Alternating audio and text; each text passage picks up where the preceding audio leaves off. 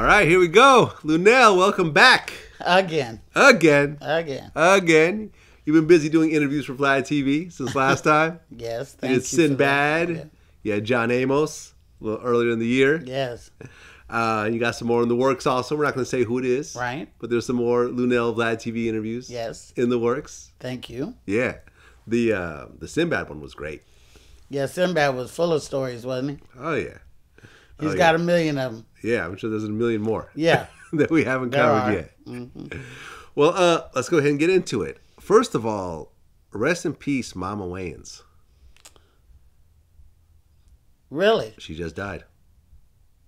Really? The age of 81. Wow. The matriarch of the Wayans family. The empire. Yeah. Marlon Wayans, Damon Wayans. Yeah, that's terrible. To lose your mother is terrible for anyone. And then also with us saying goodbye to John Witherspoon was a hard hit for the Wayans as well. Yeah. So I didn't know that. Did you know her though? I didn't. Yeah. But of course the Wayans, even before Living Color, they were doing like the intros to like Eddie Murphy's Delirious and he was behind the scenes, and then not only was In Living Color such an epic show, but then the Wayans Brothers show, and then which is running 20 times a day to this day. Really? Yes. Huh. Okay. Yeah. Yeah, I don't have regular television anymore. Well, so. I do, and it's on all the time. Yeah, quite a loss. But 81 years old. She lived a good life. She got to see her kids be extremely successful. Yeah. The name became symbolic. Yes. And legendary. Yes. I've interviewed Marlon Wayans before. Cool dude. I know that he's going through it right now. Bet you don't get Keenan. I haven't gotten Keenan yet. I bet you. He's not about that interview live too much. Yeah, he doesn't really do interviews, does he? Right. That's too bad. We need to get him. Would love to get him. Come on, Keenan. Maybe I'll get him. Yeah. Maybe. Maybe. Well, top of the news, Mike Tyson is going to be boxing Roy Jones Jr. They're not even the same weight class, though. Tyson's a heavyweight, and Roy Jones was like a middleweight. And a senior citizen. Yeah, well, isn't it for charity or something? I don't know about that. I think Mike needs to get paid. Really? To do this. I think he's got a pretty successful cannabis business, Yeah, Mike spends money, though. Mike has spent money. The old Mike did. We don't know exactly what the new Mike? Current Mike is doing. Yeah, Mike had like a $2 million chain that he lost somewhere. Well, so did Mr. T. Who's still around. I see Mr. T around. There's a place, Mama's Barbecue, around here that I always see him at. Really? Yeah. Yeah, I ran into him. He gave me a little keychain that had all the, I pity the fool. Oh, really? What'd you say about my mama? Like. Okay. Well, Mike, I don't think it's really for the money, but I'm sure that nobody would turn down money. But I thought it was for a charity thing, but I could be wrong. Mike has been posting video recently of him sparring. And might I say, Mike looks in tip-top shape. Yeah, well, Mike is 54. Roy Jones Jr. is 51. Mm-hmm. Roughly the same age. Because originally, remember, he was supposed to fight, Mike was supposed to fight Holyfield, who's 57. Yeah. I'm glad that didn't happen. Why is that? I just don't want to. It's too kitschy. I don't want them to do that again. It was historic when they fought before. Just leave it alone. Yeah, I guess. Roy Jones Jr. fought in a couple different weights. He actually was a light heavyweight at one point. But he was also a middleweight, a super middleweight, and a cruiserweight. So like me. Fluctuation. Yeah. Yeah, I don't know. I got my money on Mike though. Yeah, me too. I think Mike's gonna kill him. Yeah, me too. I've seen him sparring recently. Like I'm saying, he looks tip-top shape to me. I wouldn't want to take a punch from him. I don't care if he was 81. I know, right? Right. Have you met him before? No. Never. No. I met Mike one time. It was in front of a soul food restaurant in Inglewood. You meet a lot of people at these food spots. I do. I remember, and I was a mixtape DJ back then, and I had like this project with me and Game. It was like a DVD and a CD. So I walk up to him and say, "Hey, Mike, I'm DJ Vlad. This is a mixtape that I did." He goes, "Oh, thank you. So you did this?" I said, "Yeah. This was done by you." "Mm-hmm. You're the one who did this." "Yeah. This is your project."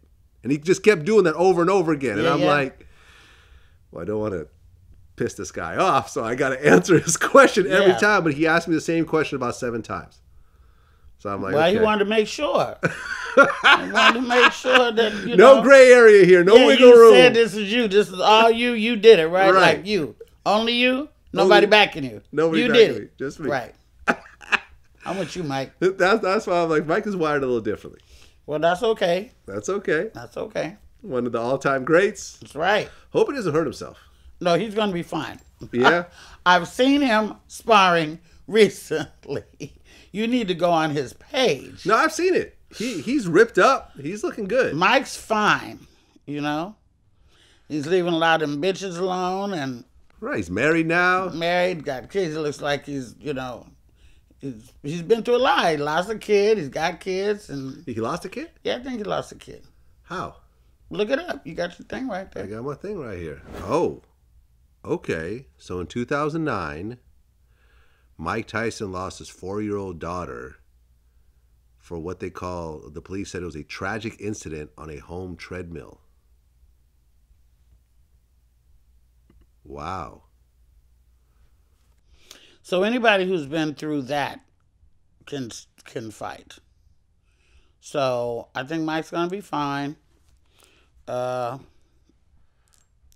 apparently she was playing on the treadmill and there was a cord underneath the treadmill, and I guess she put the cord around her neck and she basically got strangled. Yeah, by terrible. That cord. Wow, I must have missed this. I mean, this was 2009. It was 11 years ago, but. Oh man, to lose a 4-year-old.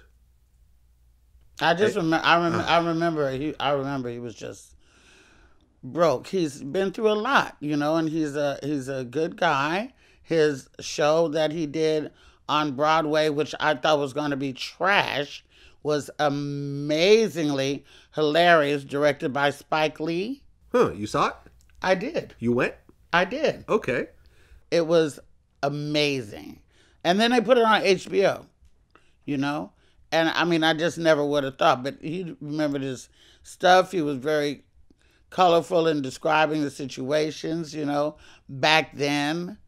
And his love for Customato and, what him and Robin went through and the mom and all that stuff. And he did it in a really shitty but really funny way. It was excellent. Kudos to you, Mike. That was a piece of work. Right. Remember, he had his own cartoon. Mike Tyson's Mysteries. You never watched that? No. It's actually good. Oh, well. I liked it. It had a little ensemble. He had like this pet pigeon. No, I'm a Scooby-Doo girl. Well, it was kind of like Scooby-Doo. That's what I thought. It was like a Scooby-Doo sort of parody in a way, but with Mike Tyson playing himself. And that's, like, for example, like I've always said this, and people will get on me on this, but whatever. Mike Tyson, who was this fearsome, crazy individual in his earlier days, as he got older, he kind of reinvented himself because people all loved him. He reinvented himself, started doing different things, started, calming down. He showed up in The Hangover, for God's sake. He was in The Hangover. He's got his own, the podcast is doing well. Yeah. Like you said, the Broadway show, the cannabis business and so forth, and everyone wants to work with him. Like, Suge Knight could have gone that same way. I don't know about that. I think so. If Suge Knight said, okay, my death row days are over, I lost the company, I'm going to be the cool guy that, changes my image. Yeah, but you just said everybody want to work with Mike. Everybody don't want to work with Suge. A lot of people want to work with Suge. Suge was such an interesting character. You mean then? Well, I'm saying if Suge stopped being Suge. Well, then he wouldn't be Suge. He would still be Part Suge. of Suge was the legendary, asshole that he was. I mean, Mike Tyson was legendary for punching people out. Well, that don't make him an asshole. That just make him not take no shit. But he'd fight people in public, like... Well, people were picking on him. Like, whose side are you on? If you're Mike Tyson, when you go out, motherfuckers, get up in your face, want to challenge you, want to talk shit, and Mike just want to go out and have a good time. And people was always in his face fucking with him. I know. People be in my face fucking with me. And I be wanting to punch somebody the fuck out, too. Well, look, at the end of the day, Mike is doing well. Yes, he is. Suge, unfortunately, is doing 28 years. And, life is what it is. I wish Mike the best, though. I hope that he... You gonna watch the fight? Of course. Of course. Of course. Of course. There is really... For people of my age, I'm 47. Mike Tyson is the biggest... Mike Tyson is the biggest boxer of my lifetime. I'm a little too young for Muhammad Ali. For Ali. Not to say that Ali wasn't a bigger figure, because in many ways he was. Well, he was, yeah. But for someone of my age, by the time I started watching boxing, Ali was already retired and on the way out. I never got to see any Ali fights live, but I got to see a lot of Tyson fights live. Yeah. Well, they didn't last very long. Right, 30 seconds. Because I remember the whole Tyson era of going to Vegas, getting the suite, getting dressed up, watching the car and doing all that and going to Vegas and getting your ticket, having your ticket ahead of time and getting the champagne and getting in your seat. And, in less than 10 minutes, it's over. And you're back out in the lobby. That happened time and time and time again. Yeah, but it was the biggest thing ever. I mean, remember Tupac's murder happened during a Tyson fight. Right. Right afterwards. Yeah, I mean, Tyson was the most exciting fighter. He would knock people out in the first round. Yeah. And he had such a crazy... Iron Mike Tyson. Yeah, he had such a crazy personality. He would say outlandish stuff. The Robin Givens thing, the beating up Don King, then going to prison and coming out. For the alleged rape. Yeah, for the alleged rape. Do you think that was all BS? Yes. Why so? Because... Let me choose my words carefully on this. Here we go. Now, if you're a chick and you go to a guy's room at 3 o'clock in the morning and the guy's Mike Tyson, or any celebrity, male for that matter, you can get in there with all intentions to screw and then decide you don't want to screw, and if they still take the pussy, it is still rape. I'm going to say that. Yes. However, if you go to one of these guys' rooms at 3 o'clock in the morning and you're in Vegas or wherever, and there's a lot of alcohol consumed, maybe by both parties, you are putting yourself in a position for some shit to go wrong. So, as the grandma and them used to say, ain't nothing open at 3 o'clock in the morning but some legs. Well, that may be true. But I wasn't in the room with Mike, but I'm just saying that the young lady put herself in a precarious position for something to go wrong. And, when you get caught up sometime in a predicament that may be embarrassing or whatever like that, you always want to take the heat off yourself.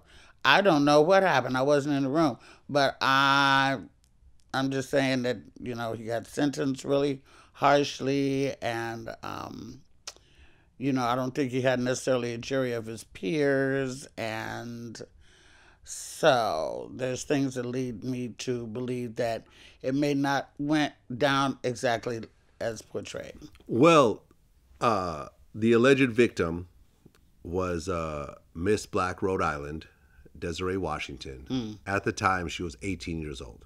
Mm-hmm.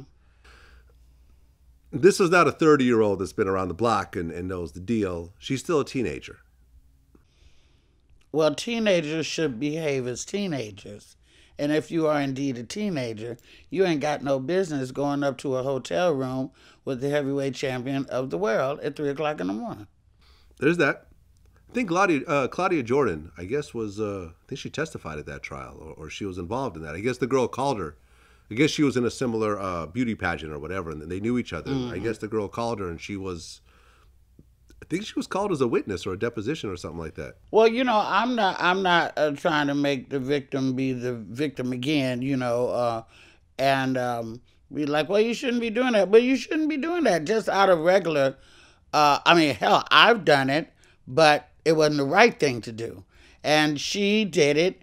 Nobody wheeled her up to the room. She went up there all by herself, But I'm not saying that anybody deserves any kind of sexual assault, whether you're drunk, sober, whether it's 3 in the morning or 12 noon.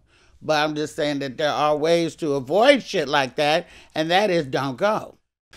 Yeah, it's tough. It's tough because there's no cameras in someone's private room. You don't know what happened.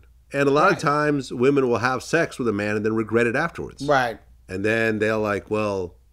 God knows I've done that a million times. Right. I mean, in fact, like, I was talking to someone about this. I'm not going to say who it is. It's a very famous person. And he was explaining to me how in 2020, begging for pussy is technically considered rape because it's coercion. Well, there is not a man alive that does not beg for pussy. Let me just, because if that's the case, Jodeci just needs to be locked up because all their albums were about that anyway. So Bruno doesn't have to beg for pussy. Bruno Mars, it's right there for him. No, he does not have to beg for pussy. But I'm sure he has begged for pussy before he became Bruno Mars. Well, he's been Bruno Mars so long that I don't even think he had to beg for pussy when he was a little kid dressed like Elvis. I don't think he had to beg for pussy then. Every man has begged for pussy. Well, let me think. Every man has begged for pussy. Al B. Sure had to beg for pussy? Oh, yeah. Oh, yeah. Did Elvis have to beg for? He had to beg for Priscilla. Every man has begged for pussy. He had to beg for Priscilla's. When she was underage. Right. What about that? Yeah. People like to gloss that one over. Did Woody Allen have to beg for pussy? He grew it up right there in the house with him. Yeah. Ugh. Yeah. I posted a picture on my Instagram last week of good old Woody and Sun Yi, then and now, with the caption that I didn't write. I just reposted it. And I think one of Woody's kids, one of his daughters, slid up in my DM all pissed off and shit. Oh. He wanted me to take it down. I said, I'll take it down. You took it down? Yeah. Why? I'll put it right back up if I want to. Well, who doesn't? Because, the girl, the pedophile is her daddy. And, if she feels some type of way about her daddy, I went head on and took the damn thing down. But 127,000 people had seen it already anyway. So, well, Bill Cosby didn't have to beg for pussy. Apparently not. It was laid right out there for him. Right. He didn't have to beg for pussy, and he didn't have to drop any pills for pussy either. Right. Well, I'm saying, but, if the girl's unconscious, you don't have to beg at that point.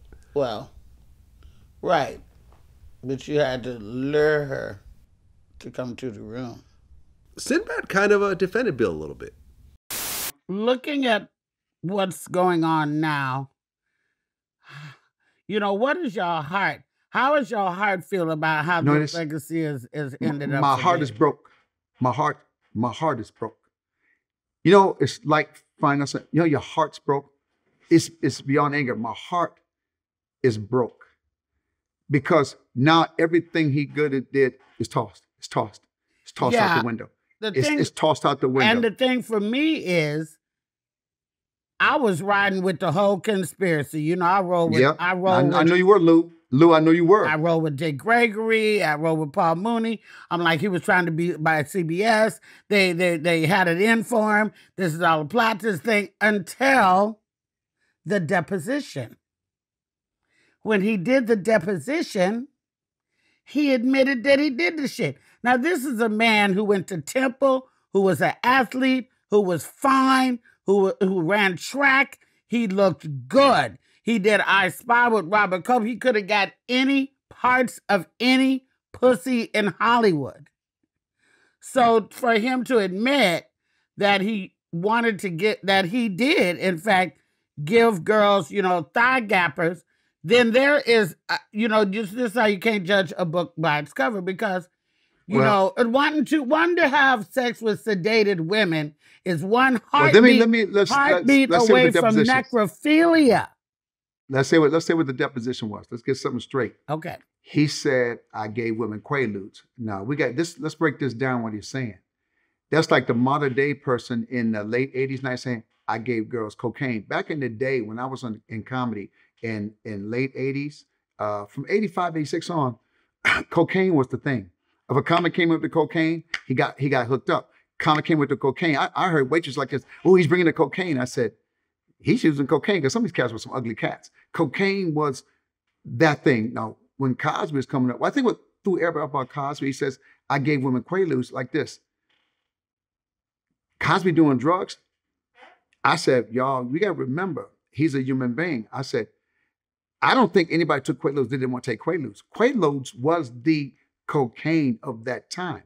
Whoever brought the quaaludes, they call them ludes. Remember back in the day, who bringing ludes to the party? Somebody bringing ludes. So I don't think that's the thing that got him in trouble. It's other things. But the ludes, I think those who saw him as the American dad said, Cosby wouldn't do no drugs. He must have brought no drug to women. I said, well, how do we know? How do we know that? Because we didn't know the other things. So when people tell me he said he gave him quaaludes.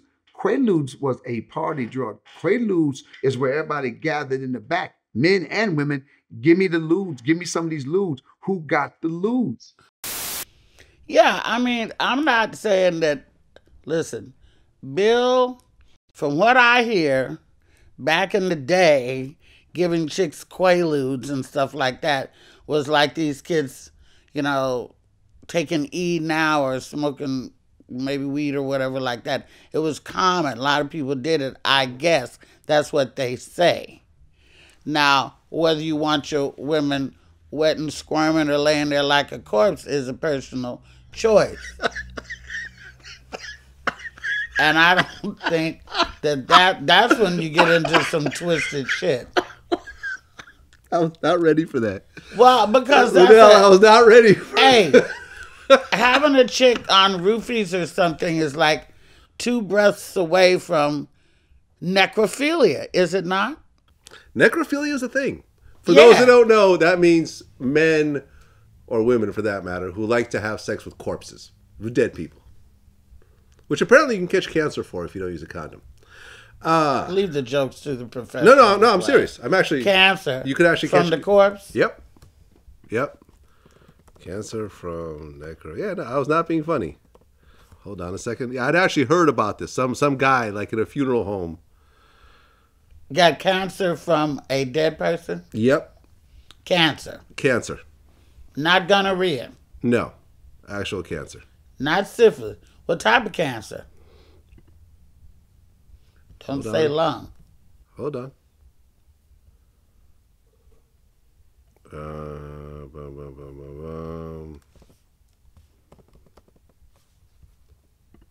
Hold on. Holding. Holding.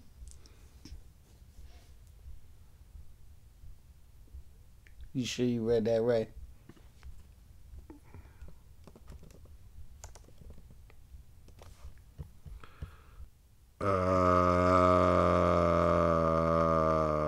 I can't find it. Okay. Let me tell you, nature just has a way of doing things to avoid you doing, basically has a way of creating situations to avoid you doing things you shouldn't be doing. Like, for example, inbreeding. There's a reason why you shouldn't sleep with your sister. It's because the baby will come out with 2 heads, right? Yeah, not always. Not always. Not always. But who wants to risk it? More often than you would like. Well. So what I'm saying is I'm pretty sure there are various diseases you could get if you're out there having sex with corpses. That's all I'm saying. Okay, let's change the subject. Let's change the subject. We've gone all left field. Because we're all somewhere the fuck I don't know where we are. Snoop and DMX had their versus battle the other day. Saw it. I watched part of it. Yeah, I don't watch all of it. I watched most of it, though. I dug it. Yeah, I did, too. I liked how Snoop would actually back up DMX and his songs. Yeah. Because it was a mutual respect. It was. It wasn't, no, I'm going to get your ass. They just went, because, I mean, I love them both. Yeah. I made a movie with DMX. What movie? It's called Never Die Alone. Aha. It's a Donald Goins book that they made into a movie. The only Donald Goins book that's been made into a film. Clifton Powell was in it as well. So was Mike Ely and David Arquette. David Arquette, yep. And DMX actually produced it. Yeah, I'm in it. And it was the only movie that I have to date. Well, maybe the second film out of all my films that's not a comedy. Like, I was one of the only ones left living at the end of the movie. Everybody got fucked up in that movie. A lot of guns, a lot of dope. Because it was Donald Goins' book. I interviewed DMX once, and he was the most animated person I've ever interviewed. I just had to press the record button and just let him be DMX. It was the most, I don't even know how to, just amazing experience. He started doing push-ups. He started dancing to Omarion. He lifted his shirt up. He's using food push-ups now because from what I saw on the verses. He's got a gut. Yeah, he's obviously off the pipe because his belly bigger than mine. It's my Omarion video.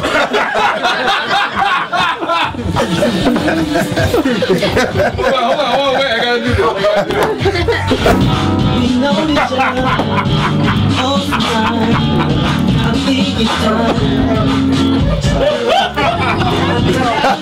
Rap, yeah, I do the rap and all that, you know what I'm saying, movies all that. But I'm a real nigga in the heart. That's how real niggas get down, you know what I mean?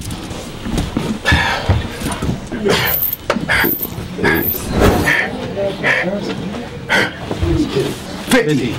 It's nothing. It's nothing. It's still pop. Yeah, he's a little heavy.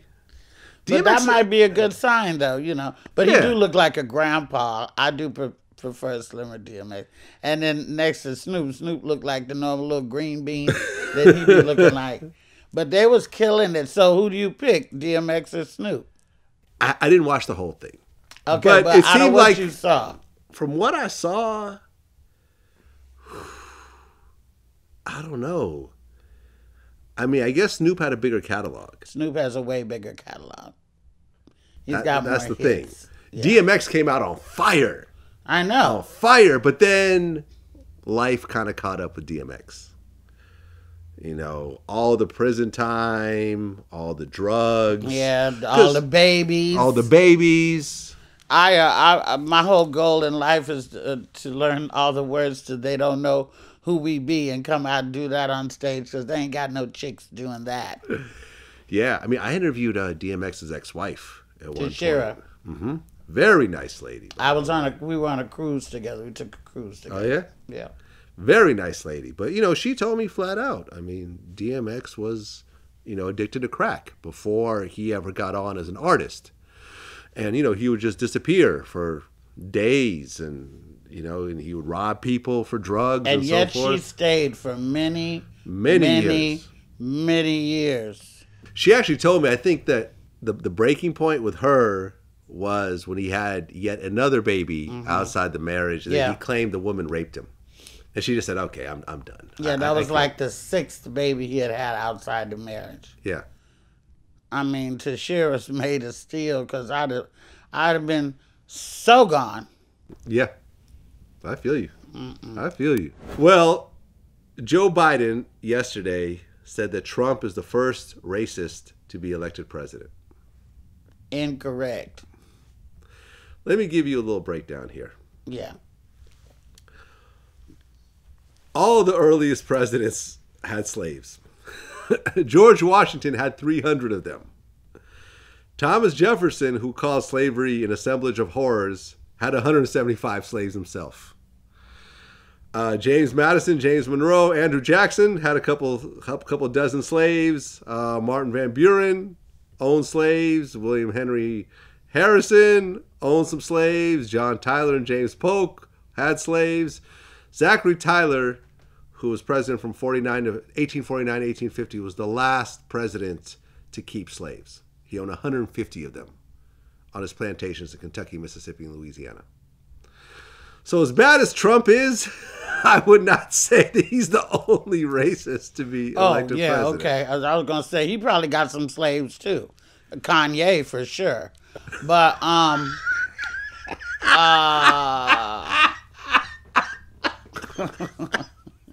Yo, you're not catching to me mention today. the babies that they made, that they raped slaves and made. Right. Okay.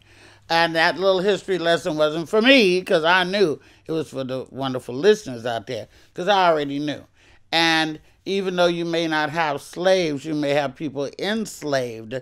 And that's what Donald has right now. He has enslaved a certain demographic of people's mind right now, and they can't see nothing else.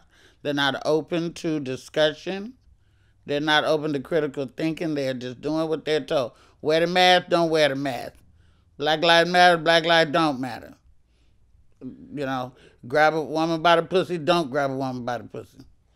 Yeah, there's more COVID cases because we're doing more tests. Yes, Chinese Bible, I'm not, the minorities, and let me get this Bible. Oops, it's upside down. Let me stand in front. Fuck out of here. I never thought that in my lifetime, growing up with all the racism in the U.S., but I never thought that a sitting president would actually post a video of someone saying white power. But Donald Trump has surprised us once again by doing that. Yeah. He will not display Barack Obama's presidential portrait in the White House. Foyer in the White House where it's supposed to be. Yeah. I actually, I email the head of, I don't know what they call it, like black media for the Republican Party. Is there such a thing? Yeah. There's a black guy who wears a MAGA hat who's in charge of basically sending information about the Republican Party to media outlets. And I'm one of those media outlets. So I've exchanged emails with him. So I said, how do you as a black man feel about the president putting a video that says white power? And his response was, the president took the video down. It was an accident. He took it down immediately, which was the correct choice. The president does not support racism in any capacity, blah, blah, blah, blah, blah. And you think he's don't own slaves? Yeah. Yeah, I don't know how this guy goes back to his family after defending this guy. I just don't do it. Cookouts must be pretty awkward. He's not invited to the cookout. Neither are Diamond and Silk, or whoever them two old R&B ass bitches that he got from some Soul Train line somewhere. The bag wig wearing ass bitches that fucking support him. They're not invited to the cookout, and neither are these poor brainwashed Jesus freak black folks that went out and threw paint on a Black Lives Matter city ordained painting in the street. That really, really hurt. I'm like, boy, some of us are just I like to think they were paid. I like to put everything on money. Like, oh, they paid them to act like that. But no, them and the Jesse Lee Petersons of the world and stuff like that, they really believe that he has our best interest at heart, which is so insane, since he is the flame that lit the fire under the biggest race war that we are facing, which is now ever since Nat Turner. Yeah. Yeah, I mean, the Black Lives Matter protest was the biggest protest in the world's history. In the world's history. Yeah. 100-something countries, every state. Because you know what happened was with George Floyd, and when everything started, it broke the dam, just like the dam that broke in New Orleans, Katrina. It broke the dam everywhere. Because what make you think now United States may be the cheerleader in the face of racism, but you think there's not racism in Canada? You think there's not racism in Amsterdam? You think there's not racism in China? You think there's not racism in Korea? You got black military over there. You got black folks everywhere get fucked everywhere, basically. So everybody said, yeah, us too. It was like the Black Lives Matter Me Too movement of the world. Yeah. Yeah, I mean... But we're not going to take it anymore. Not like that. We can't cure this overnight. We may not cure this in my lifetime. But the way that it was happening is still going to happen until we become equal and empower stuff. But the way that it has happened, it ain't going to happen like that no more, because we're calling people out on shit. Other people are other nationalities have our back, as much as they can. And they're getting involved as well, because through the miracle of these video cameras, everything we've been saying was going on is finally being documented. Oh, yeah. How many George Floyds were there before cameras? Or how many have there been since him with cameras? Yeah. Yeah, I feel you. I feel you. Like, when you saw that video, did you cry? I was too shocked to cry then, but I cried later. Yeah. And especially, I felt the same way. I had the same horrible feeling when George was calling for his mother as I did when Eric Holder kicked Nip in the head. It just took me to my knees. And it was like, some things you can't unsee. And I wish I could unsee it. But, because I don't want, as kids, this shit is generational, what we're into right now. It's affecting the generations that was before us. It's affecting the generations after us. Because on top of the race war, let's throw in a pandemic. Mm-hmm. So now you got kids that whole 2020, whether they graduated this year, whether they just started dating this year, just learned how to drive this year, or anything that happened this year has been overridden by the fact that they're in a quarantine. They can't see each other. They are not supposed to socialize with each other, stay in the house with grandma. And we're in a big, big shithole right now. Yeah, I agree. And we're still in it. Yeah, we're in it. We're going to be in it. Yeah, this is the new normal right now. Yeah, and let me tell you what else is normal. People know me for my nails and stuff like that I had all through my career. My long, illustrious nails that were so bejeweled and expensive. And during the quarantine, of course, nail shops were closed and couldn't get our nails done. And, they grew out, so I just cut them. And, I don't care about that, because you can go to the nail shop and have them back the next day. And people were asking me, well, Lunell, when you go back to work, are you going to get your nails back, And I'm, yeah, when I go back to work, whenever that is, I said, but for now, I'm keeping these nails exactly the way they are, because I'm just waiting to run up on a Karen or a Chad or a Skip or Barbie or any of them bitches, because they be done met the right one when they fuck with me. Then you have not seen the Instagram video that's going to happen if one of them fucks with me. I am going back to jail. I'm going to make that prophecy right now. And this time I ain't going to stay there as long as I got friends I can call.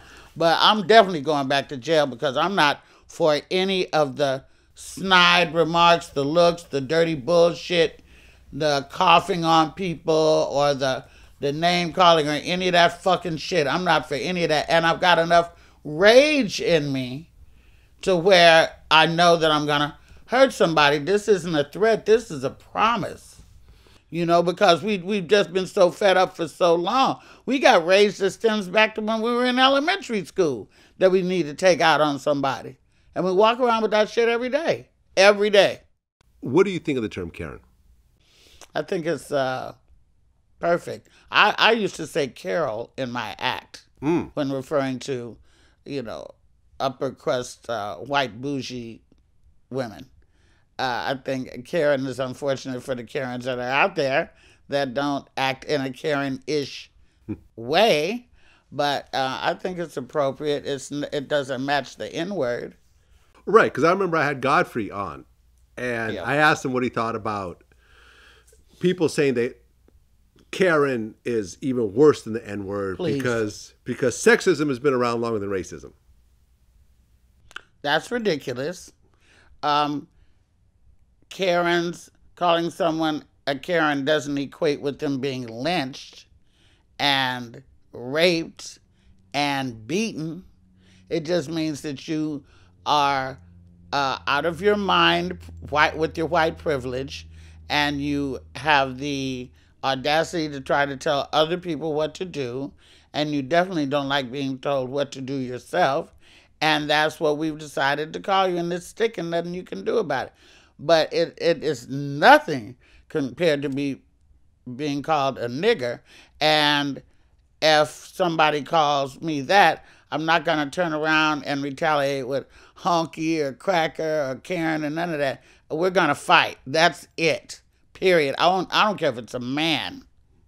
Well, we had actually did an interview with Godfrey. And I asked him that same question about Karen and the N-word. And Leslie Jones from Saturday Night Live actually posted the video on her Instagram. I'll go ahead and play you a little clip Play it for me, because I love Godfrey. White girls, some of you, your motherfuckers are Decepticons. And they and this lady said, white women said that calling us Karens are like calling us the N-word.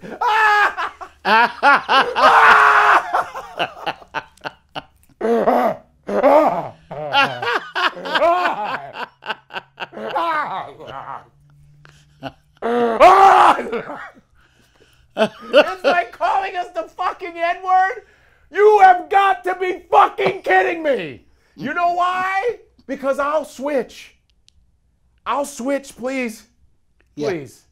Call me Karen. Yes. And I'll call you nigga. We can switch. Wouldn't that be great to call a white woman nigga? These fucking niggers, I tell you. These fucking... Hey, brother, are you dating a nigga? Oh, my God.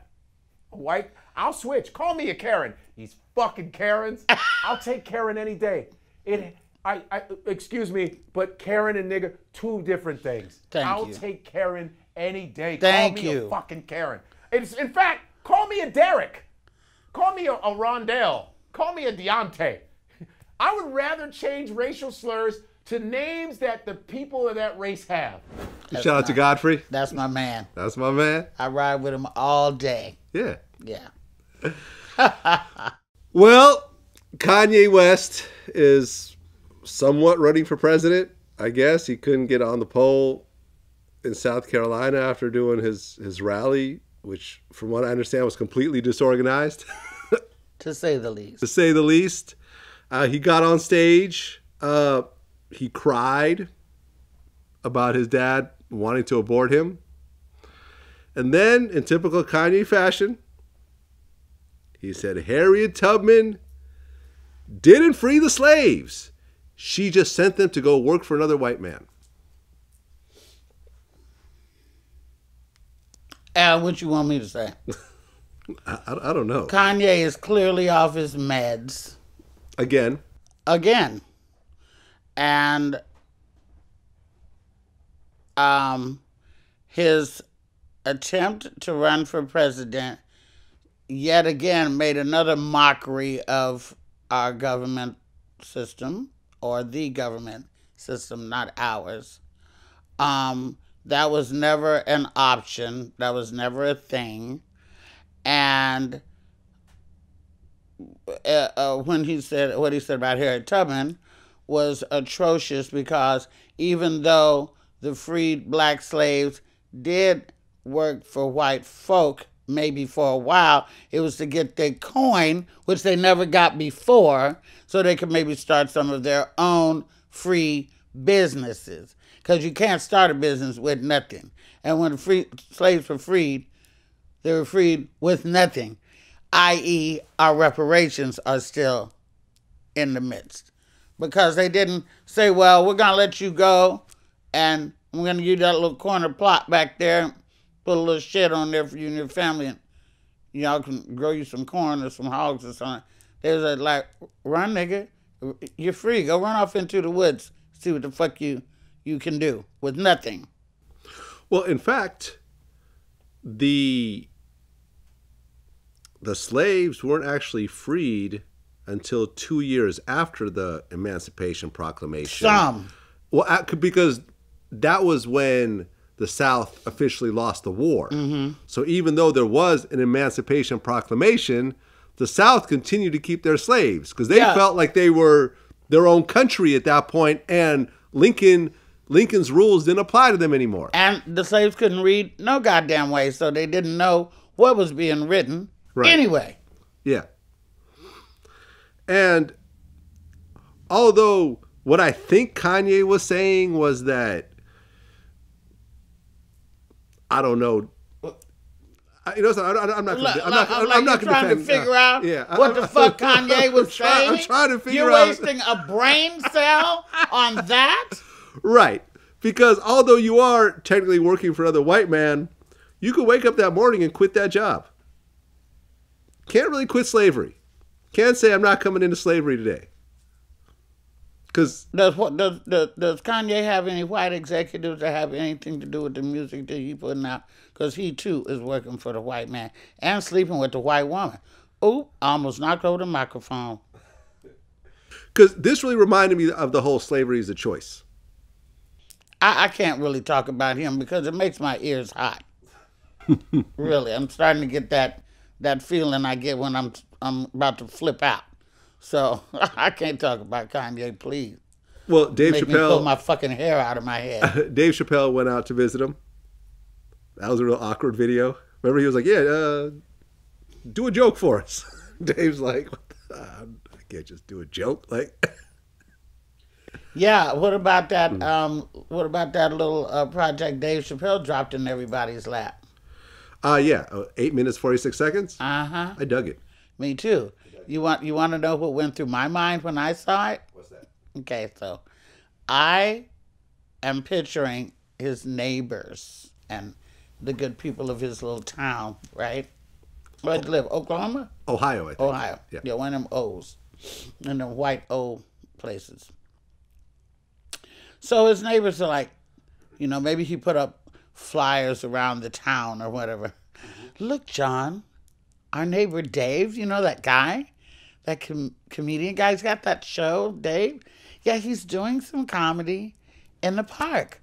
Oh my God, let's go. I've been so cooped up in the house. This is a very cheap night. We can just grab a bottle of Chardonnay and let's go see Dave. I'm so sick of these kids. And I'm so sick of all this Black Lives Matter stuff. Let's go see Dave. And he'll make us laugh. He's so funny. Oh, I hope he does some of those characters that he does on that show. And then they went out there with their Moscato and their Chardonnay, and they sat down in the park with the lovely lights and everything, and Dave Chappelle proceeded to bitch slap every one of them motherfuckers into a new reality. You could hear a rat piss on cotton. There wasn't that much laughter out there, and that much laughter I think was nervous laughter. Dave started going down to, listen, he's got a 3-part thing coming out too. Do you know about that? I assume he's got more stuff because if you notice that Dave Chappelle special, which was produced by Netflix, didn't come out on Netflix. Right. Came out on YouTube. Right. Netflix said, Netflix got scared. Got scared. Right. Netflix got scared. Which is too bad. I think it should have came out on Netflix. Well, I do too, but you know what? Fuck it. And he got it out anyway, and everybody's seen it anyway. It's not about who, it's about when and where. And he dropped it, and they sat there, and the white folks were sitting there. It's like when I used to go see Paul Mooney, and Mooney would have them white folks in a flux, and the black folks would just be hollering, cracking up, and them white folks would be uptight. That's what it reminded me of, and I'm sure they choked on their little Chardonnay or whatever when they got through with that one. It's like, and I kicked him in the ding-ding. Thank you, and good night. Yeah, well, I mean, the 846 special on YouTube got 27 million views. And it'll get 27 million more. Right. So it got out there. Yeah, of course. But I'm telling you, he's got a 3-part thing coming out that's really going. I don't know where that's coming out at, but I've seen an advertisement for it, but I have to go and look at it again because that's going to really go into Hollywood and a lot of the bullshit going on right here. Well, Kanye was talking about Kim throughout his rants, his Twitter rants. He called Kris Jenner Kris Jong-un. Yeah. And he's talking about, divorcing, and he's like, my daughter will never be in Playboy. Because remember, when Kim Kardashian did Playboy, her mom was right there taking pictures of her and filming it behind the scenes, which kind of turns my stomach, honestly. It's like going to see your daughter at the strip club. Right. Well, that's exactly what it's like. Yeah. I remember this one thing. I remember the one thing that really just kind of just gave me such a nasty, icky feeling was when Kris was talking about Kylie Jenner and what's her sister's name? Kendall Jenner. She goes, yeah, and these two girls just have the perfect bodies. And I'm just like, these are your kids. Like, what are you talking about right now? You shouldn't even be talking about their bodies. It's like almost like salivating. Like, oh yeah, more people to pimp. That's why they had no use for Fat Rob. Yeah. Rob got fat and he was off the show by choice and probably by unanimous decision. And then now I think he's coming back, and I think he's lost some weight now, and he's going to be allowed back into the fold. They have no time for unpretty motherfuckers. They're trying to dance on the nerve of everybody in America and make this money. But see, that too is going to come to a halt. Because I think that, I think that one of the things that this quarantine and stuff has taught us, and I could be wrong, because some people may be thirsting more for the stuff they couldn't get during quarantine, but I think that the quarantine, for anybody who took away anything good from it, let us know that you really can live without Kim Kardashian, perfume, and you really can live without that Birkin bag, and you really can live without all this materialistic stuff, and you can still live a great and wonderful life without all that shit. And that we've been watching CNN, and we've been watching Roland Martin, and we've been watching Don Lemon and all this stuff, and we've not been, it's just not a time for a lot of twerking and bullshit right now. That's got its place. It's on Michael Blackson's Instagram page. That's where all that lives. But it's just, you have to, I think our mind and our body, been eating different everything, is in a different place than trying to follow and keep up with the fucking Kardashians right now. Right, because have you seen Khloe after all the plastic surgery? Like, yeah. She just looks like a totally different human being. Like, I've never seen anything this extreme before. Well, she's got too much in her ass. That's... Yeah. We noticed that first. If you want to get a little ass, she already had an ass. If you want to get a little ass, get a little ass. But the ass she's got right now is, circus ready. And she was already a cute girl. She had a complex. They've been calling her the fat one all her goddamn life. So she wanted to... I don't think recarve herself. Let me just tell you. I like her the best anyway. Right, but let me just say that is not Kim and Courtney's full sibling. I'm sorry. There's a different father. I'm sorry. I'm sorry. She don't look nothing like her sisters. She does. Cut it out. They Cut it wouldn't. out. Okay. She looks nothing like her sisters. She don't even look nothing like the Jenners. Like, she looks completely different. But she don't look like OJ either. I'm not saying that's OJ's kid. Right. I'm not saying that. But I'm saying that there's someone in there. Well, Kris Jenner did get around. I mean, it's pretty apparent. Yeah, that's what I'm saying. Like to get her fuck on because, you know, she got like, 19 goddamn kids. Yeah. And she was, you know, in that big old cocaine swingers club back in the day with Nicole and her little friends, you know, Faye Resnick and all them, all bosom buddies. It's well documented. This ain't nothing I'm making up. And, you know, they might have swapped out a bit or whatever like that. And she had a couple of husbands. She drove her last husband. Never mind. Well, this comes to my next point. The Kardashian curse. Kanye West. Completely off crazy off his rockers. Lamar Odom. Lost it the whole entire time. Became a crackhead and ended up almost dying in a brothel. He became a crackhead again because he had been a crackhead before. Scott Disick. Loser. Alcoholic, drug addict. In and out of rehab. Won't stay. Bruce Jenner. Became a woman.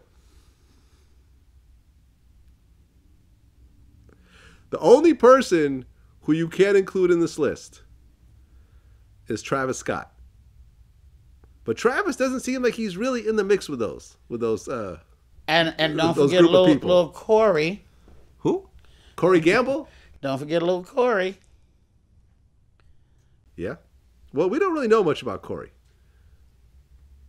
But Corey doesn't have kids with any of them. Well, you have to have balls to do that.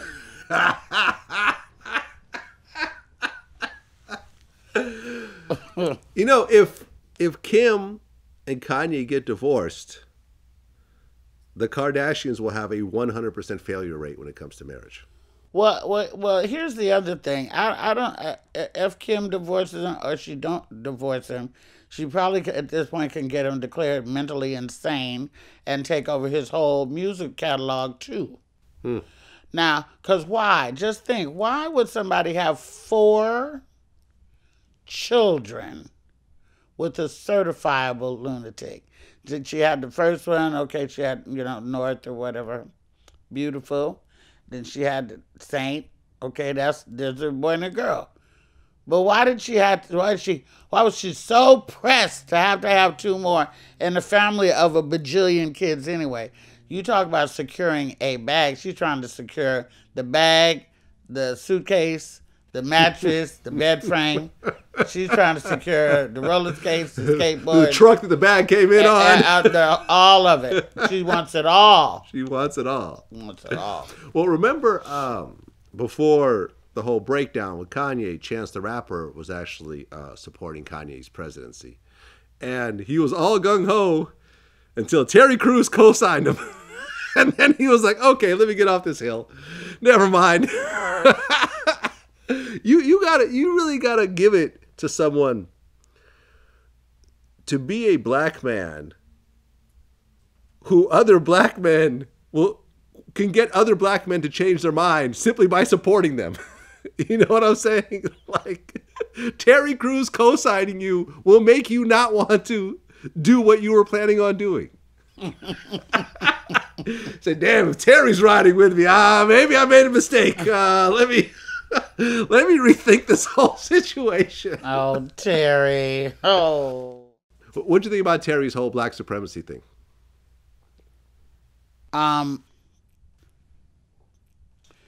I think that Terry is trying to stay employed, not rock no boats, and say whatever he thinks is going to unify the people.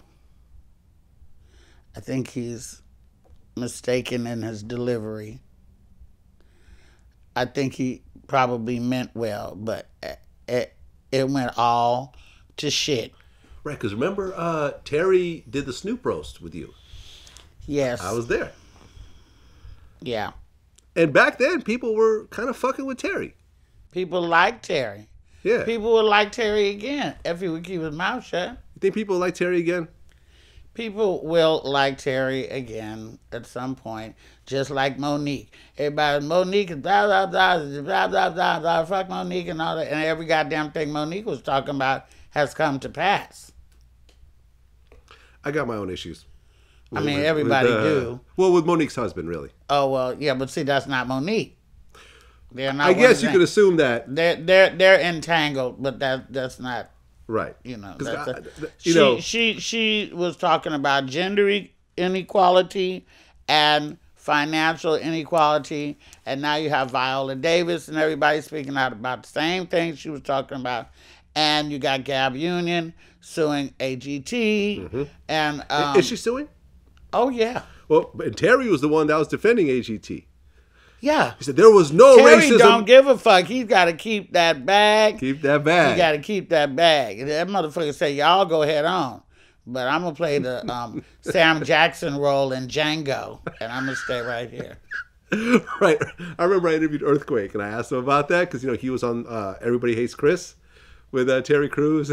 Earthquake said, Terry's probably like, oh, it's cold out there. I'm trying to stay indoors. It's cold out there. I mean, it just seems like Terry just has this history of pandering to the white community. Terry says it's cold out there.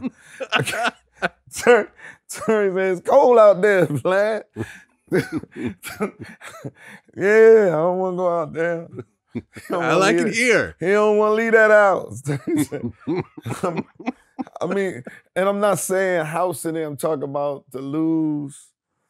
I mean, he's not taking that chance that he lose the status. I don't know. But that particular one that we talked about, I had it on my show. And I put that situation to comedians that was there. Because all of us strive to get that opportunity and then to have a network support you by putting you in the lead in of their #1 show and give you 13 episodes. And it could change your life, all you working for. And this man grabs you. And you know if you retaliate right there, you lost all that you're working for. Are you going to do it or you not? And I put that on out there for him. Right. He's not doing nothing or defending nobody that's going to interrupt his fucking bag. Yep. He's trying to step right into Nick's shoes. I was interviewed by The Breakfast Club, and they asked me what I thought about the Nick Cannon situation. I'm going to have to look that up. The Breakfast Club got a hold of you? Yeah. Yeah. What? Well, I have a podcast, a new podcast that I partnered with iHeart on. So I went on a media run. I don't usually get interviewed by people, but I went on a media run. I was on Breakfast Club. I was on Big Boy. What? I was on No Jumper. You was not on Big Boy. I was on Big Boy. Oh my! I gotta go home and do some work now. Yeah, go look it up. I'll send you the links. Okay. Yeah. Do that. Yeah, I don't do a lot of interviews, but I made my run. run. I definitely want to see those two. Yeah. Well. Right when I did my interview with Breakfast Club, the whole Nick Cannon thing happened, with Professor Griff. So this is recent that you did the interview? Yeah, like about a couple weeks ago. A week ago or something, yeah. Yeah, okay. Yeah, literally the day after the Nick Cannon thing. Yeah. And they asked me what I thought. And what I said then, which I'm still going to say now, is that me and Nick Cannon actually have a personal relationship off camera. We talk, we did talk on a regular basis, and the day it happened, I hit him, and he hit me back. He tried to call me, we kept missing each other, so we haven't spoken yet. Nick Cannon got rid of his cell phone like 3 months ago, so you can't. Yeah, he did. You can't even really reach him. You gotta go through other means. And talk to Asia or something like that. Yeah, exactly.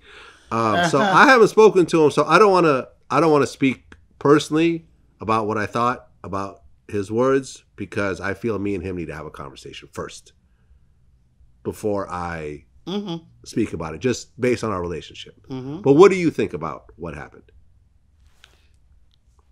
Well, Nick and I as well have a personal relationship. Okay.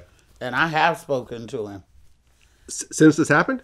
Oh, really? Okay. Because the day before this happened, which was a Tuesday, Nick and I did an extensive interview for his YouTube show, which he was going to send it. I was going to put it on my YouTube channel.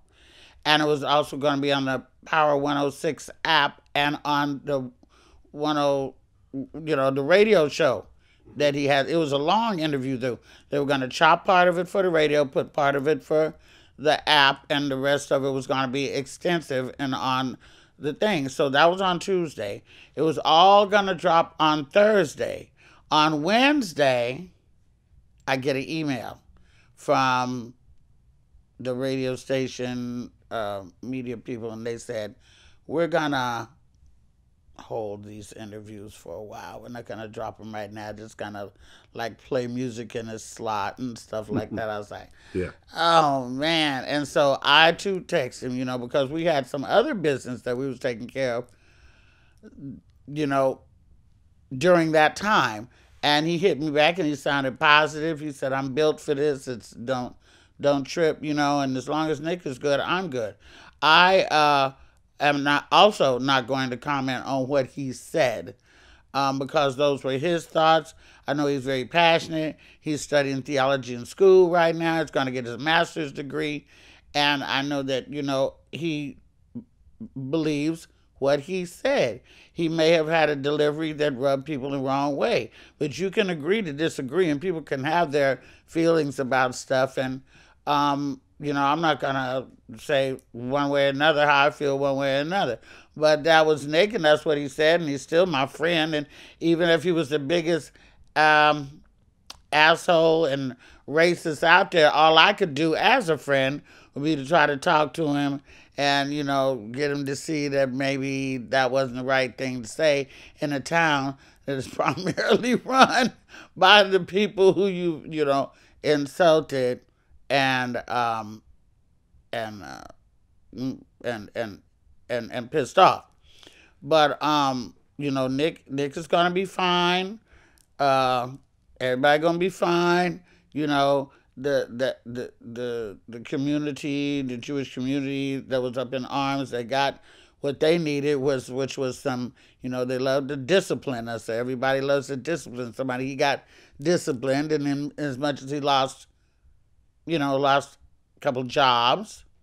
But Nick, if he never worked again from this day on, financially, he's still rich. Fine. He's still rich. He's been rich before wilding out or any of that. True. And so, as long as he can take care of his kids and stuff like that, I don't think he gives a shit. But he did issue an apology, which was incorrectly stated that he had not apologized, but he did issue an extensive apology for what he said and how he said it. How he really feels, I don't know. He'll have to tell me when we talk. Yeah, I mean, he has an interview coming up with a rabbi who's the head of the Anti-Defamation League, and they're having a conversation about it. And I think ultimately, and this is some of the things I talked about with Charlemagne. People could speak, and they could say things that are hurtful, but if those people turn around and try to learn the other side of who they're talking about, I think that it's really up to us as a society to accept their apology and accept some of the things they don't know. Like, for example, when Deshaun Jackson put up the Hitler quote, I went on Twitter and I said, fuck Deshaun Jackson. But, like I explained to Charlemagne, 9 of my relatives were killed by Nazis. I actually said 9 of my aunts and uncles. It was actually my grand aunts and uncles. It was all my grandfather's brothers and sisters were killed by Nazis in World War II, whether by gunfire or camps. 50-something relatives that I would have had just got wiped out. You know what I'm saying? Yes, I know what you're saying, because the thing that's wild, though, is that you can count how many relatives were slaughtered. Yeah. We, as black people, we don't even have a count. Right, it's millions. I get it. We don't know. I don't know what family members of mine was slaughtered. I don't know what, nothing. We can't trace nothing back. I don't trust any of these, 21 and Me, whatever that is. You know what that is. Yeah, I know what you're talking about. The family tree shit, because after it goes back so far, then you can't trace nothing. Right, So but I think that it's, you have to be careful, right, when you say, well, the murders that happen over here aren't as bad as the murders that happened over here. No, I never. You see what I'm saying? Yeah, because they're like, well, the Jewish Holocaust lasted 5 years. The Black Holocaust is still going. Yeah, that's 100% true, and it is. But I never tried to I never tried to say anything. That Holocaust was so horrible. It, like, I couldn't even watch like Schindler's List. I can't even watch the shit. I could only read half. I watched it. I watched it multiple times. I couldn't do it. Right. Literally couldn't do it. And Ellie, what's his name? Ellie Meisel's book. That guy that Oprah was always hanging with and went to Auschwitz with. Anyway, he was he was captured and he made it out, and he wrote a book. I read half of that, and I just couldn't do it. That's how bad that it is. So I don't want to compare them. They were both horrible. Yeah. I don't think that we should compare. No. Was slavery worse than the gas chambers? They're both equally horrible. Yeah, but they're all horrific. It's all horrific. It's all horrific. Yet somehow, the Jewish community has been able to restructure, rebuild, vamp and come up. And we haven't had the opportunities to be able to do that. We're still, I understand. We're still, I but understand. But that ain't got nothing to do with what we said about Nick. Right. Nick, he did what he did, and he stood by what he said, but he apologized for saying it in such a way as to come off cross or hurtful or insensitive. And he's trying to learn a better way to communicate how he feels about that and talking to the rabbi and stuff like that. So, right. And what more do you want from fucking Nick? Right. What Nick said was that now he basically has both communities mad at him, because the Jewish community was mad at him, white people as well. But then the black people got mad for apologizing.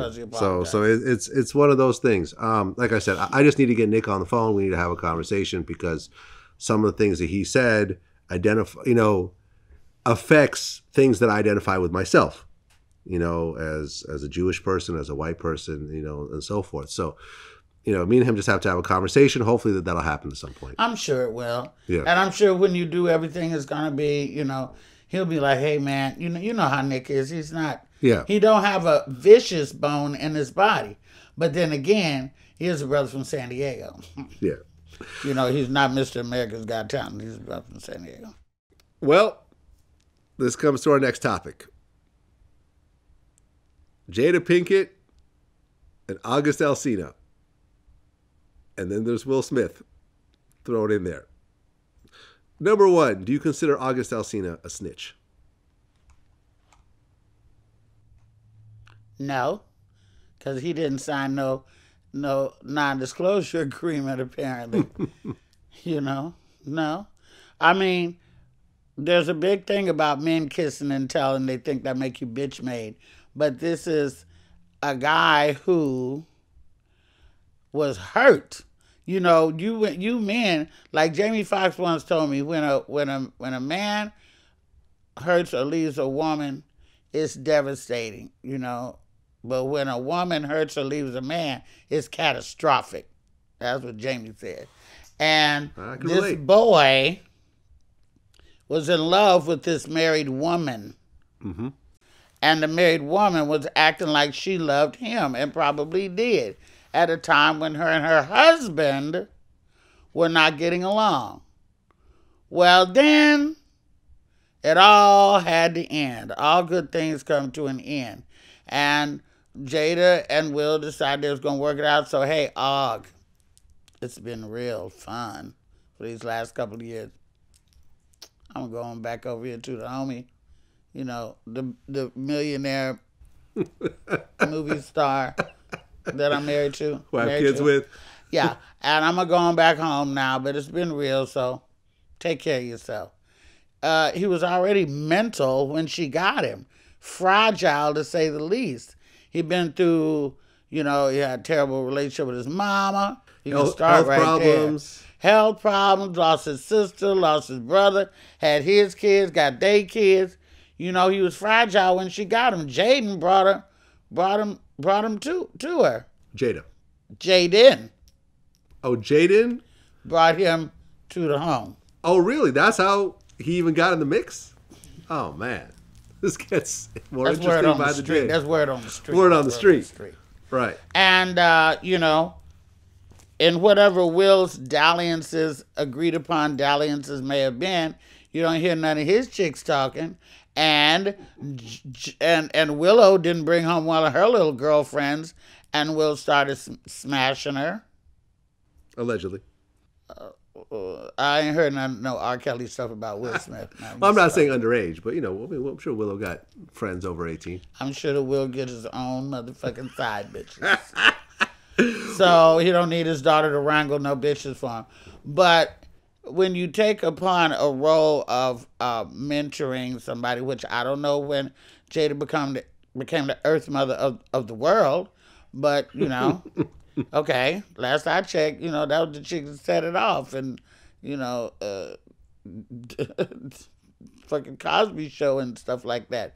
And doing some great acting. And we love Jada, the action hero. And she's like a little action hero. But I don't know when she turned into, you know, this guru. But if that's the role you're going to play, then it's not fair to take a boy who's dealing with all that. Even though, you know, listen. Let's get real nitty gritty. If August Alsina wanted to fuck me, I'd probably let him hit it. But I wouldn't be trying to mentor the motherfucker. I'd be like, hey, that was fun. You want something to eat? Stay in touch now. Okay? But I don't have the kind of time to be mentoring a young boy in the professional capacity which he needs like that, you know? He need professional physical doctor help and mental doctor help, and, you know, hell, Jada was like, you know, hell. Well, when Jada and Will did that Red Table Talk, which I have no idea why Will agreed to do it. Because Will was sitting there looking at Jada like, tell him what you did, bitch. Go on and tell him. That's the look he had on his face. Not that he called her bitch, but he was like, yeah. Go on and tell him. Tell him what you did. Well, remember, that's where the whole entanglements thing. It was an entanglement. That was a hurtful word to August. I'm sure he didn't appreciate it because he was in love, and he probably thought she was too. Yeah, but when he heard that word, you know what he said? I'm going to write a song about it. Like the here it go. There you go. You took the words right out of my mouth. He made a song called Entanglements. Okay. Where he's basically mocking Will. Talking about, yeah, you know, I'm doing things that you can't do and this, that, and the third. No doubt. And then he said that Will gave him permission. Well, just like Jada said, can't nobody give you permission to do anything but you. If she would have done it with or without his permission, probably, you know? I mean, Will crying, though, on that table, like that Will. I had already cut it off by then. The Will, you know, which is replacing the Jordan crying meme. The Will crying meme. I never saw, I couldn't take it. Couldn't see it? No. You've never seen the Will crying meme? No, I didn't stay that long. But did you actually see the picture that I'm talking about? No. Why, you got it? Of course I got it. Oh, my God. This is going to replace the Jordan crying meme? Of course. Oh, man. Sorry. I ain't seen it. Oh, man. Will. You've never seen this? I did see that. You did see that. I'm saying you can't be on the internet and not see that. I didn't want to see it. You're trying to unsee it. Yeah, some things I want to unsee. Yeah. I mean, Will's just looking bad. I'll be honest.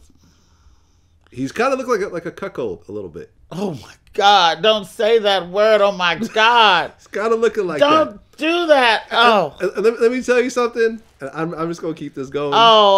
I mentioned this when I interviewed Boosie. I have heard stories from years ago from a reliable source about how Will and Jada get down. And this right here ain't nothing compared to what I heard.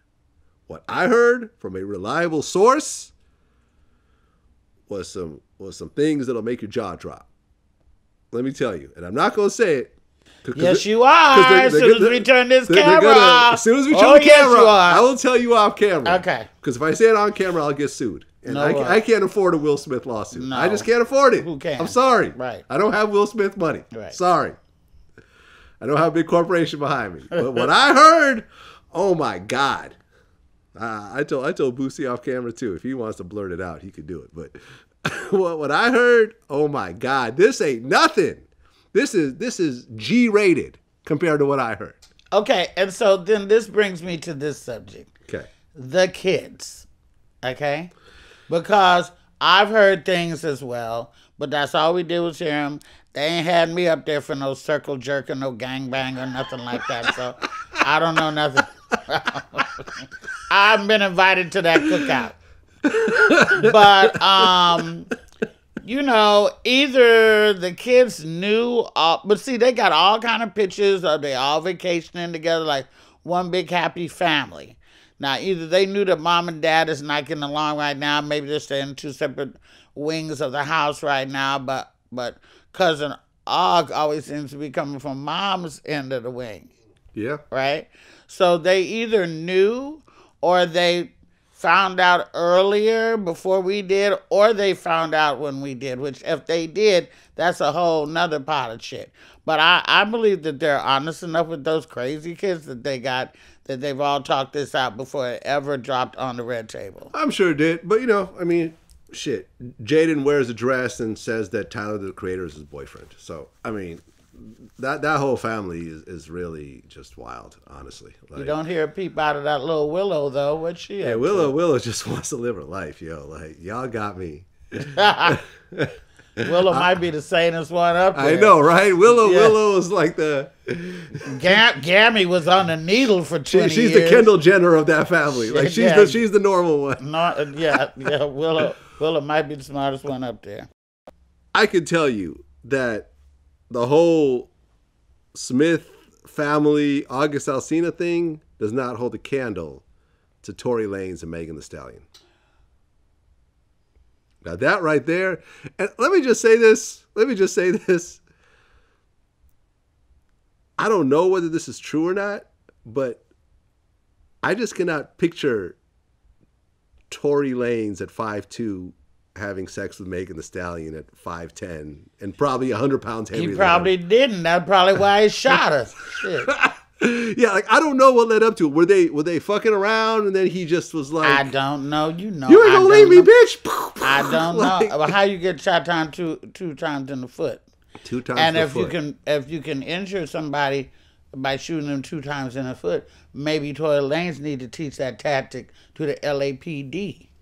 And maybe they could start shooting people in the foot instead of shooting them in the back and shooting to kill. Right. I mean, I'll be honest.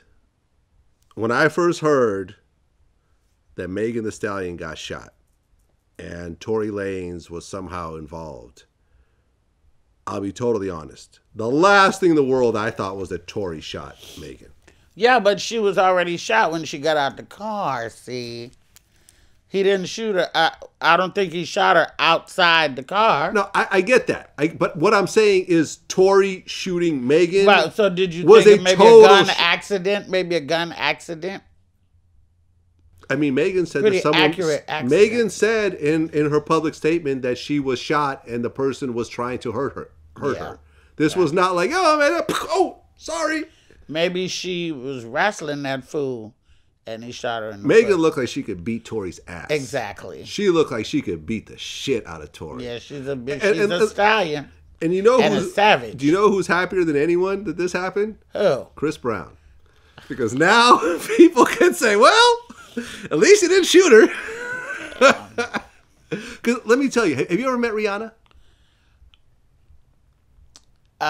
Sorta.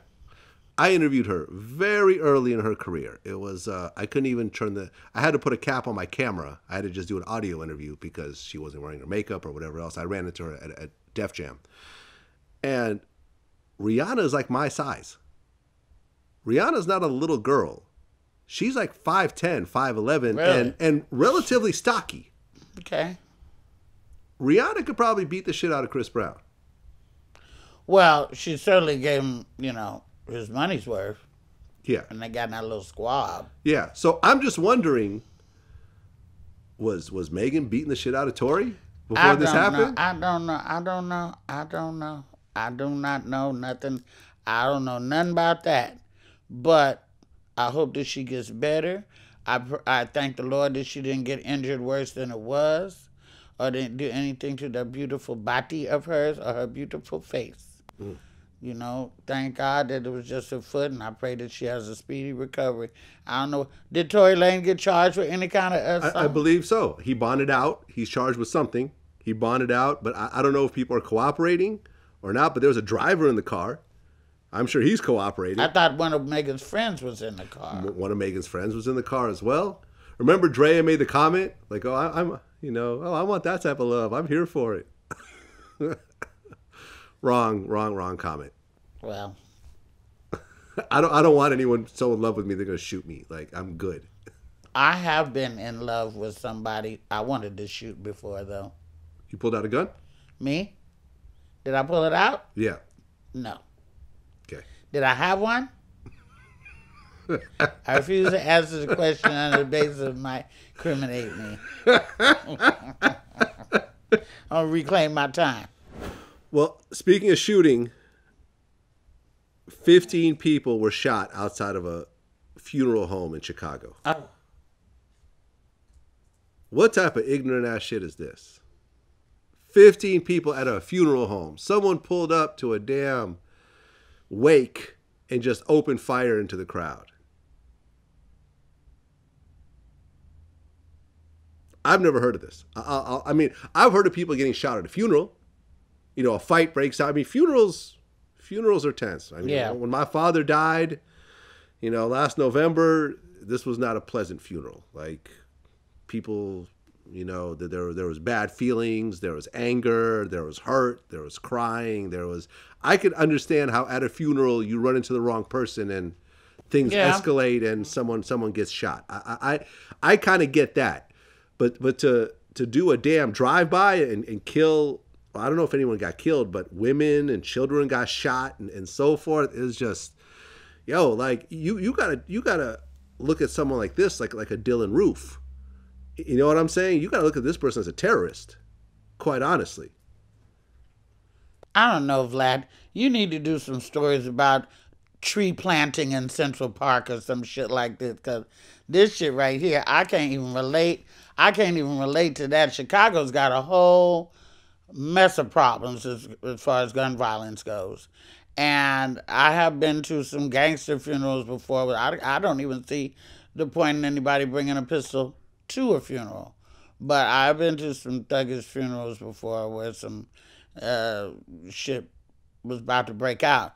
But I can't see anybody doing that. And drive-bys are just so chicken shit in the first place because innocent people get hurt.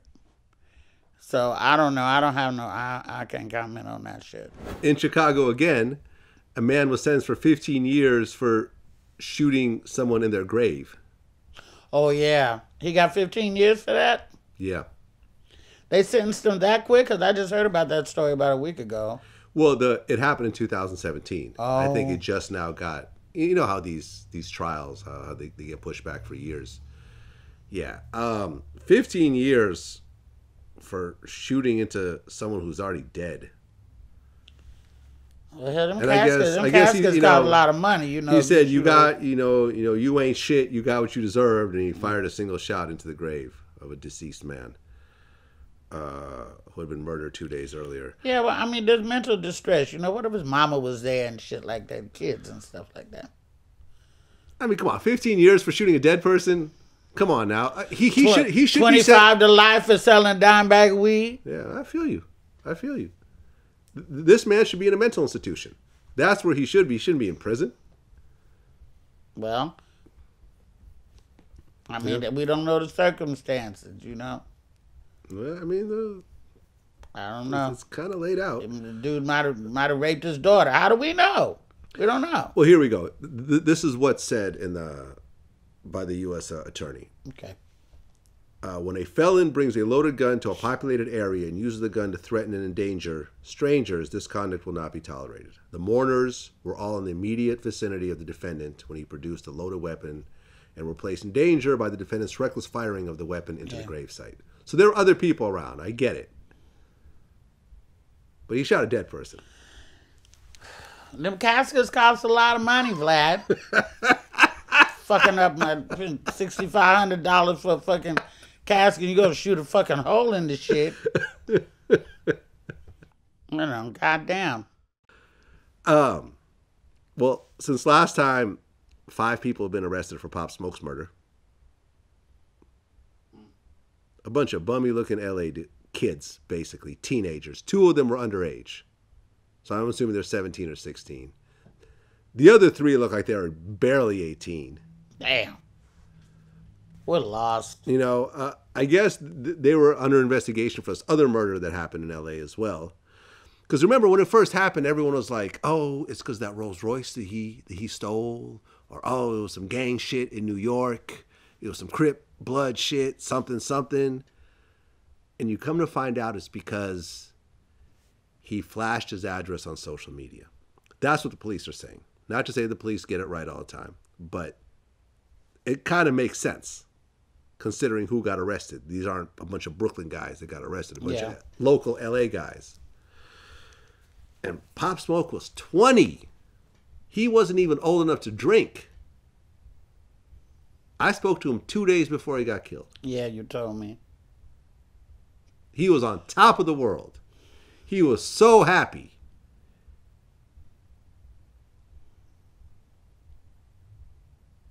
Sad, yo. Fuck all 5 of those guys. Hope they get raped by male porn stars in prison. Well, that wish will probably come true.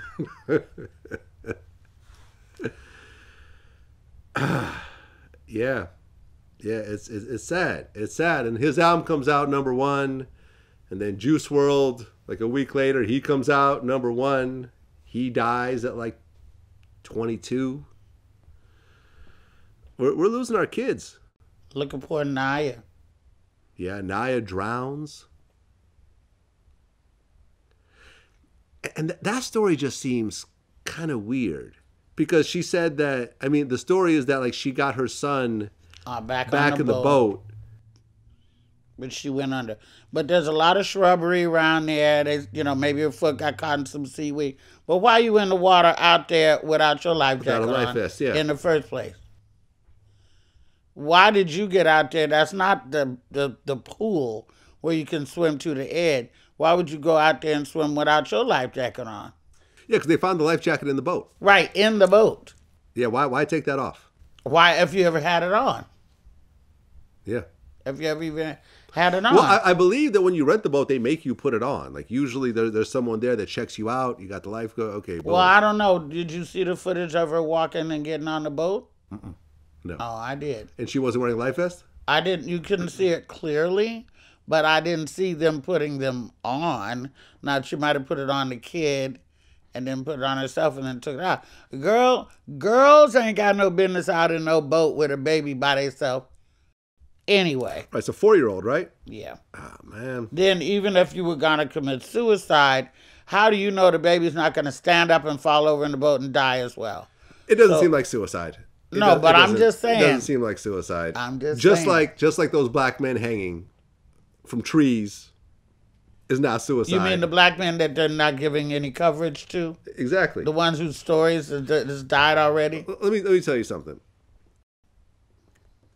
I've known people that commit suicide, that have committed suicide. You know, my friend Disco D, he committed suicide actually by hanging. He was bipolar, like Kanye. He hung himself in his mother's house. I have never heard. Let me just say this. I think in the history of America, there's never been a black man that hanged himself from a tree. Let me just say that. I'm just going to put that out there and let it marinate for a second. There's lots of black people that have committed suicide, but I don't think that... Not like that. I don't think that they say, you know something, I'm going to go to a tree, a public tree, and hang myself out there. Across from City Hall. Across from City Hall. Where there's got to be cameras outside. I don't think there's been a single black person with a history of lynching in America that's the way they want to be remembered at the end of the day. I'm sure lots of black people have shot themselves in the head. You know, black people have taken too many pills. Isn't that what they said about Sandra Bland as well? How was she found in her cell? Was she found hanging? Yeah. Yeah. But a tree, though? Yeah. There's been a lot of prisoners that hanged themselves in cells. She didn't. Yeah. I'm not saying she did. I know. But that has happened. But from a tree? Yeah, specifically. From a tree in public? No. Did not happen. And both of those murders were deemed suicides. Yeah, but we knew when it happened. We, meaning black folk, knew when it happened that it didn't happen like that. Even if you were in some kind of psychosis and you wanted to perpetuate the race war after you know, who's that thought out if you're in the psychosis to wait? No. No. But isn't it odd that those stories aren't getting the coverage that they should be? I mean, we covered and there's multiple. Well, yeah, but I'm talking about I feel you. the I national day every day until we find out what the fuck happened coverage. Yeah, I mean, Breonna Taylor, there's still protests over that.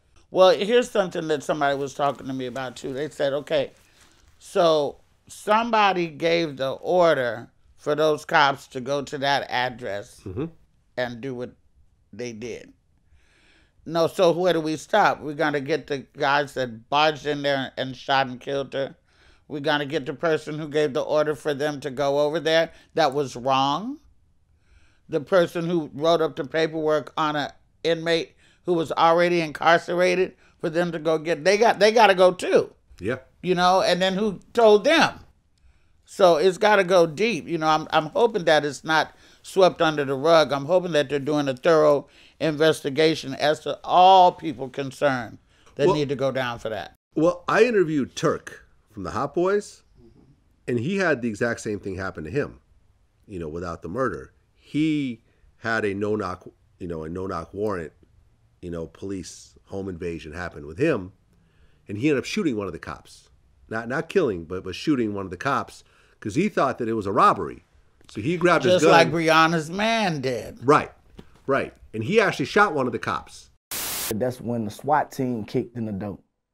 You know, 2 police officers got shot. They shot literally 52 times, man, and I didn't get hit or grazed. My wife ain't get hit, you know, man, and the police, man, I found out they were the police. I never intended to shoot no police. You feel me? I thought we was being robbed. Just like Breonna's man did. Oh, one of the cops got shot? Yes. Oh, I didn't know that part. Yeah, Okay. but they took him to jail, and he had a legal registered firearm in his home. Yeah, I mean, they're saying they're trying to get rid of no-knock warrants altogether. Right. I mean, at the end of the day, I just like, okay, look, the police have to be held to a higher standard here. Like, you know, a little girl got killed, I believe, in a no-knock warrant, you know, some time back. I think like maybe about 15 years ago. I think it was in Chicago. Like. I mean, but do you remember the batarams that used to be here in L.A.? In L.A., yeah. Those they didn't knock before they knocked Granny's door in either. And I don't even know what some of the stories of that, how that ended up. What did they do when they knock on the wrong door and bash the wrong door down? Do the people ever get any money? Did they get those places replaced? We don't know what happened. Somebody had to do a story on that. The after effects of the damn batter ram, because they came in on your ass too and knocked your whole wall down, your whole door. Then if they take you to jail, now your place is open game for anybody who wants to walk up there and get any damn thing. Right. Yeah. Well, since our last interview, I interviewed Daniel Green, who was one of the 2 men convicted of killing Michael Jordan's father.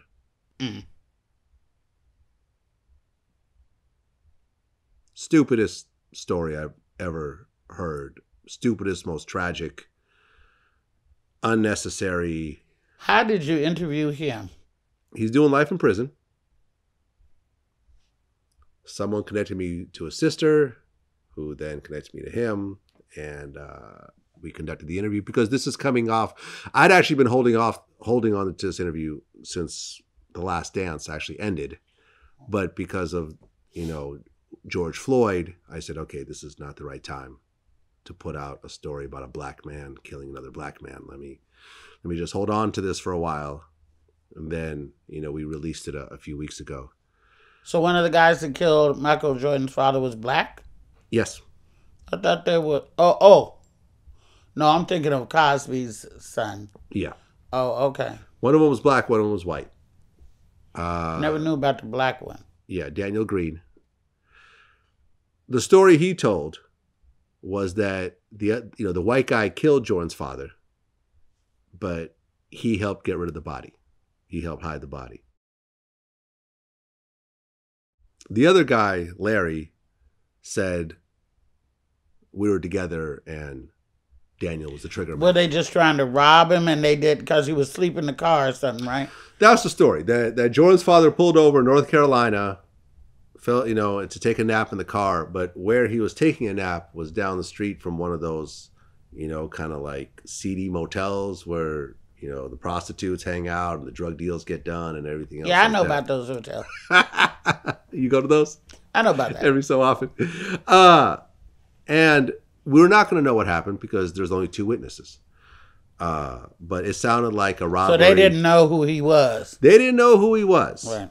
But let me tell you what happened. They fucked up, boy. And you could watch this on the VladTV podcast, listen to it on the podcast or watch it on the YouTube channel. The whole interview's up now. They go and they take his red Lexus and they go and dump the body in a swamp somewhere.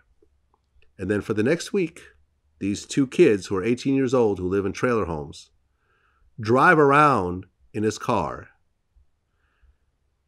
make 40 phone calls from the car phone to their friends and family, and then to really put the stupid cherry on top, Daniel Green makes a music video in his house wearing Jordan's championship ring and watch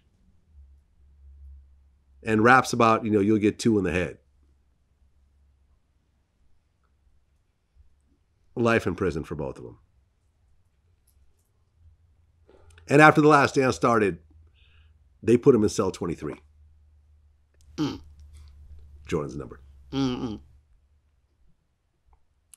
And I really put this out there because there was always even in The Last Dance, they were talking about, it was because of Jordan's gambling. It was retaliation for Jordan's gambling. It was, the mafia did it, and so forth.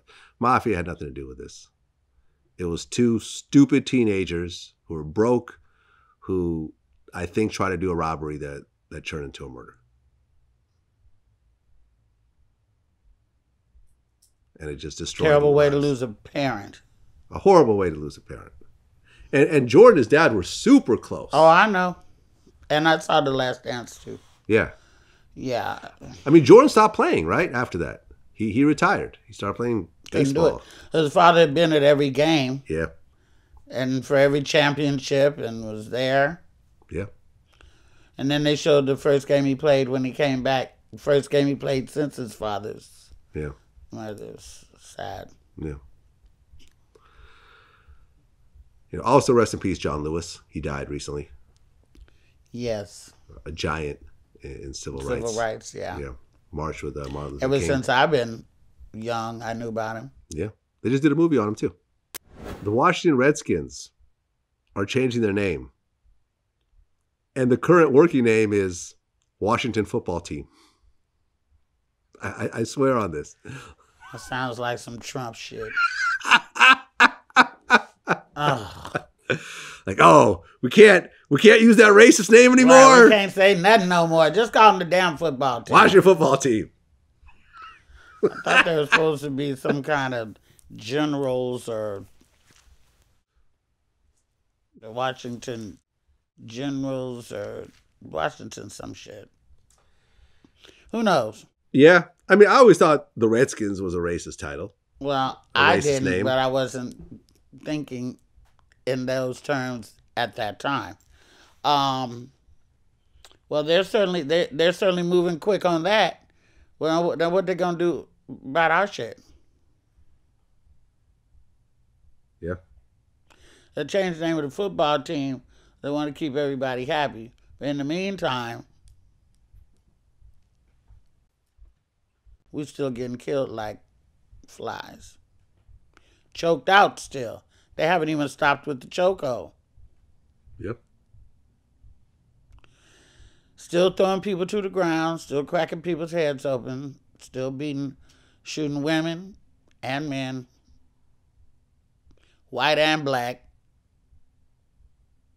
old and young. It's a power trip, and I just can't see not having compassion like that or insensitivity. That's why Nick said some of what he said. Yeah. I mean, there's a lot of frustration. I get it. And the police have been really abusing their power from the very beginning. Like, I actually looked it up. New York passed a law which allowed you to actually see the pensions of certain of police officers who retire. There's this one cop who's getting $500,000 a year. These cops will have $100,000 salaries and do overtime, quote unquote, which probably just means they're on call, right? Probably means they're just sleeping at home, and if they get a call, they'll get it, but they'll count it as overtime. They'll walk away with $250,000 a year salaries. And when you say defund the police, like, that's what I think people are talking about, of like the amount of money these people get for 6 months of training and the ability to kill people and destroy people's lives and on top of it. You have to train longer than that to be a hairstylist. Exactly. You can't just do hair after 6 months. You got to spend about a year. Hours and hours and hours. Yeah. Well, before our interview, you told me that you actually take Dr. Sebi's products. Some. I'm not a big fan of Dr. Sebi. I was saying that. Well, he's dead, so they're really not his products. This is his son. Right. Nick is working on the Dr. Sebi documentary. I know. As was Nipsey. I know that too. And I actually talked, my man Carl Jones, who was was partnered on, did a lot of the animation and voices on the Boondocks. Him and Dr. Sebi were actually really close. And he kind of, like, me and him had a long conversation about it. He kind of just broke down, like, look, the thing about Dr. Sebi is a lot of his products are just food, essentially. They're not drugs. They're not like miracle ointments or whatever else. I think that a lot of times he had a bad name because he, claimed he can cure cancer and AIDS and that type of thing. Well, I think that his son Abdul has documentation on that he has indeed done that. And I think that Sebi went to court behind some of that, and it was proven that he did do that. No, not exactly. I actually looked all that up. Okay. Yeah. The whole thing of he brought all these people, to testify, like that's just not true. We actually looked at the court transcripts. He was sued for essentially claiming to be a doctor when he wasn't a medical doctor, when he didn't have a degree. And ultimately, I think he just proved that what he was prescribing was just food and it wasn't actually medicine, and the case was dismissed. you know, if people believe, I understand the power of your mind healing your body. Yeah. I get it. I went through really bad stomach issues, you know, in my mid-20s. I lost a ton of weight. And at the end of all that, I realized it was all in my head. And I gained all my weight back and I became healthy again. So I get it. I get it. I guess just the whole curing of AIDS and stuff like that. If this guy really could have cured AIDS, it would revolutionize everything. Well, they would have killed him and took his recipe. But they still would have used the recipe afterwards. Maybe, unless having AIDS and having cancer is more profitable than curing it, because all they do now is treat it. This is true. I don't think they're really trying to cure it. But you mean to tell me that with all the scientists around the world who would love to be known as the scientists who cured AIDS? Well, I think maybe a couple of people probably have said it, and I think they might have got shut down. Because like you said, out of all the people that's out there and all the donations for cancer research and all the donations to the cancer center and Cedars-Sinai and this, that, do you think that by now they wouldn't? I've been alive for 30-something years now, and you mean to tell me they haven't found one? That's so mysterious. Well, I think cancer is a tough thing to actually cure.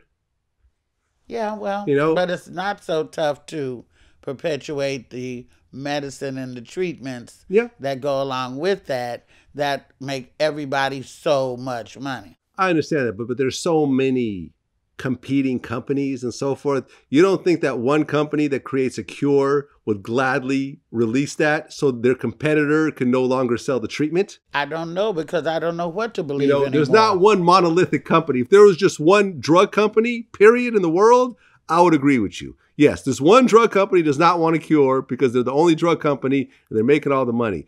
But there's literally thousands and thousands of drug companies all trying to compete with each other. Sure. Who would love to say, hey, listen, you don't need to take this Pfizer pill anymore.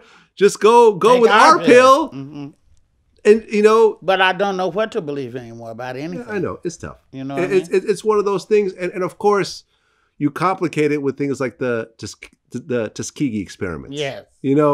And so black people feel like, well, they've already experimented on us and they've already done a bunch of fuck shit. So we don't really trust anything. We don't trust the vaccine. We don't trust the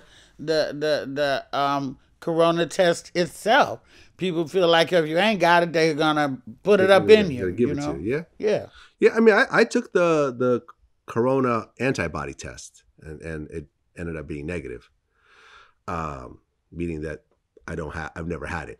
Yes, I wouldn't be in here if you had. Right. Although I'm doing a D.L. Hughley interview next week, and he's had it. I was with him last week too. Yeah. Yeah. Yeah. We was masked the fuck up though. I bet. Yeah.